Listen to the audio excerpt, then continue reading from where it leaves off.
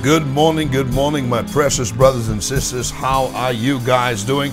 This is Pastor Sean Pinder coming with morning prayer this morning. Praise God. On this entire week, we are focusing on knowing God's will for your life. This entire week, I just felt led by the Holy Ghost to zero in on this. This is a very important topic in your life, how to know God's will in your life. And on this morning, I'm focusing on what to do when God's will is not clear, because we all have to deal with this. What do we do when God's will is not clear? And before we jump into the word, I want to worship God this morning. You are my strength. You are my strength. Strength like no other. Strength like no other reaches to me. You are my strength. You are my strength. Strength like no other. Strength like no other reaches in the fullness of your grace.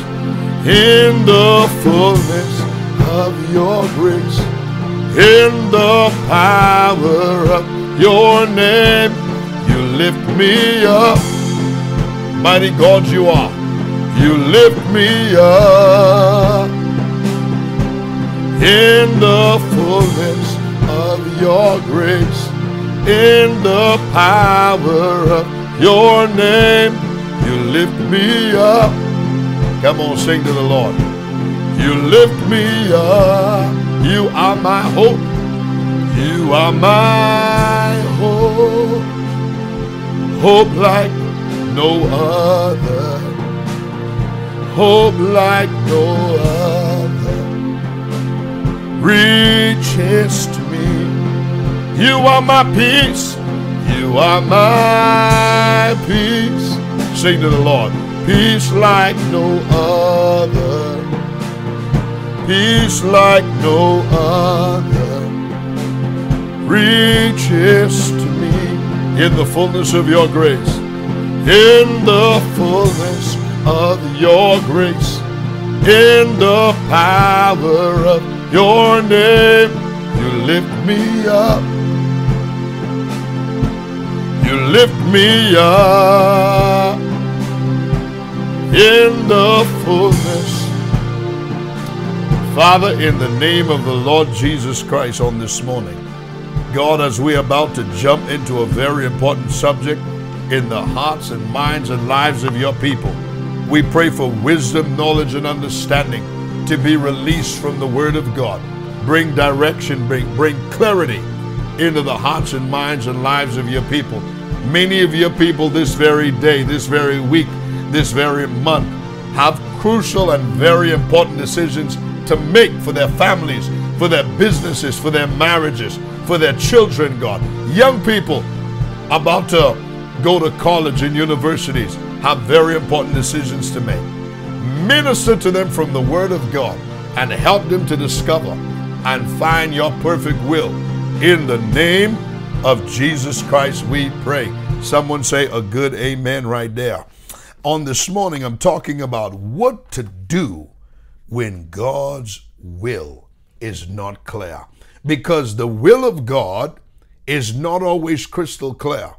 And you know, that's why the Apostle Paul said in Romans chapter 12, verses 1 and 2, he said, be not conformed to this world, but be transformed by the renewing of your mind, that you may prove what is that, watch the three levels to the will of God, that you may prove what is that good, acceptable, and perfect will of God. You know, the will of God, in a lot of cases, even in the Bible, the will of God comes in stages. It comes good. It's the first level of the will of God. The second level of the will of God is it's acceptable. And then the third level of the will of God is the perfect will of God. And sometimes you may start out with the good will of God, but it always leads you like a staircase into the perfect will of God. Are you listening to me? Now, but what I want to zero in on this morning is what to do when God's will is not clear. What do you do? How do you move forward when you don't know how to even take the next step? We're about to find out in the life of David, as David was on the run for his life from a jealous king by the name of King Saul. He was in hot pursuit with his entire army after David. King Saul was too afraid of Goliath, but he was not afraid to chase God's anointed servant. That always blows my mind. That the guy who was full of the devil that King Saul should have took the whole army and went after, they were paralyzed with fear. But the very one that God used to bring deliverance to the entire nation of Israel, that's the one the king said, let's go kill him. Let's get rid of him. Because he was jealous because David was anointed and he was not anointed anymore. Now watch this. So the Bible says, I'm taking you to 1 Samuel chapter 22, verses 1 through 5. The Bible says, so David left Gath and escaped to the cave of Adullam. Now you know that's a disgrace. That David was more comfortable in Goliath's hometown. He was more comfortable in Gath, surrounded by his enemies. He felt safer among them than he was around King Saul. That's a shame, man. So David left Gath and escaped to the cave of Adullam. Soon his brothers and all his other relatives joined him there because King Saul would have killed his mom, dad, brothers, sisters, everybody. That's what the spirit of jealousy does. There is no limit to how far that devil will go. Now watch this. Verse 2 says, then others began coming, men who were in trouble or in debt, or who were just discontented, until David was captain of about 400 men, all of the rejects of society. They ran to David, and the anointing of the Holy Ghost on David's life served as an umbrella for those men of God, because some of these same men end up being David's mighty men. My God, when they came to David, they were nobodies, but God raised them up. But listen to verse 3. The Bible says, later, David went to Mizpah in Moab, where he asked the king, please allow my father and mother to live here with you until I know what God is going to do for me. Now watch this. Now he went to the king of Moab because they were David's relatives. Remember Ruth?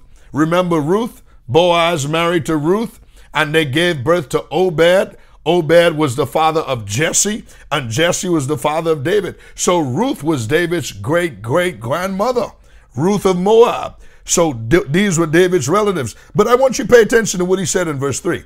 Later, David went to Mizpah in Moab, where he asked the king, please allow my father and mother to live here with you. Watch this. Notice what he says next. Until I know what God is going to do for me. Now let me say this. It's better to wait until you are 100% convinced concerning God's will for your life. The Bible says in verse 4, so David's parents stayed in Moab with the king during the entire time David was living in the stronghold. That place of living in the stronghold is a type of a season of waiting in prayer before God until the will of God becomes crystal clear, until you have no doubt that this is 100% God speaking to you. So David had that season. David had the season when David said, I'm not going to move until I know what God is going to do for me. Now, where most of us get into trouble is we storm ahead and just forge forward, not knowing what the will of God is. And that's how people marry the wrong man, marry the wrong woman, get caught up in the wrong business deal. Are you listening to me? And get caught up in the wrong type of friendships, that hanging around people you had no business around because you didn't wait on God. Jumping on the wrong ministry opportunity, taking the wrong job. Are you listening to what I'm saying? So, what we should do when we don't know, when God's will, when God's will is not clear to us, you should stand still and wait for the salvation of the Lord. Because they that wait on the Lord shall renew their strength. They shall mount up with wings as eagles. They shall run and not get weary. They shall walk and not faint. Now watch this. As a result of David being willing to wait in the stronghold in that season of prayer and waiting till he know for sure what God's will was, the Bible says in verse 5, thank God for prophets. One day, the prophet Gad told David, leave the stronghold and return to the land of Judah. So David went to the forest of Hereth. David knew that Gad was a real prophet of God. Things that he said had come to pass. He was a tried, tested, and proven prophet of God. He was a seasoned prophet of God. He was not a shooting star. He was not a fly by night. This man was proven, tried, and tested, and David knew that if this man of God said, David, it's time to leave the stronghold, he knew this man didn't play games with God's people. Are you listening to me? Now, unlike today, this is where we get messed up. The minute we hear a prophecy, we're ready to jump and run without testing that word against the word of God, without waiting in prayer to make sure that that's the perfect will of God. If the man of God is proven, tested, and tried, it's okay to still test his words, to be on the safe side. Are you listening to me? But we live in a generation, the minute they hear a prophecy, they're ready to just run out and do what that prophecy says without testing it, without waiting, because the Bible says in the mouth of 2 or 3 witnesses, let every word be established. Are you listening to me? Now I want to read something to you from Psalms chapter 25, verses 4, verses 12, and verses 13. Now I want you to comment under this video. Let us know if this stuff is helping you. Now watch this. Listen to what David said in Psalms chapter 25, verses 4, 12, and 13. Show me the right path, O Lord. Point out the road for me to follow. David said, look, I ain't taking no chances. I ain't rolling no dice here. I want God to point out the right road for me to follow. I want him to show me the right path. That's a man that's willing to wait on God until the will of God become 100% clear. Some of you were warned not to marry that person, this person, the next, and some of you just went against the will of God. Not because it was God's will, it wasn't God's will, but because it was what you wanted and what you desired. And now you are catching hell. Are you listening to me? And you need to repent of that disobedience. Now watch this. Listen to what he said in Psalms 25, verse 12. Who are those who fear the Lord? He will show them the path they should choose. You see, God don't want you to play the guessing game. If you are not sure, wait on God until you are 100% convinced in your spirit that this is God. Because the Holy Spirit, listen, the Holy Ghost is a sign to you. The Holy Ghost is a sign to make the will of God crystal clear for you to be able to move forward with confidence. Now watch this. Listen to verse 13. Verse 12 says, who are those who fear the Lord? He will show them the path they should choose. They will live in prosperity and their children will inherit the land. That's the result of obedience, moving in God's perfect will. Listen to Proverbs chapter 3, verses 5 and 6. Trust in the Lord with all your heart. Do not depend on your own understanding, because your own understanding is limited. You can't even see what's around the corner, but God knows what's around the corner. He knows what the future holds. God knows it all, and this is why you can trust in the Lord with all of your heart, because he knows everything. Do not depend on your own understanding. Seek his will in all you do, and he will show you which path to take. If you don't know which path to take, keep on praying and keep on waiting until you know, this is a green light, 100% green light. Then you can forge ahead knowing I'm moving in the perfect timing and the perfect will of God. Everything is going to be okay. And if God's will is not clear, do not move, do not forge ahead. Don't go forward with that marriage. Don't go forward with that business deal. Don't go forward with that opportunity. Just don't do nothing until you know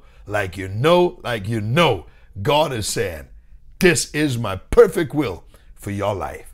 You are my strength. Father, I pray over my brothers and sisters this morning. I pray over every single one of them this morning who have been wrestling and struggling.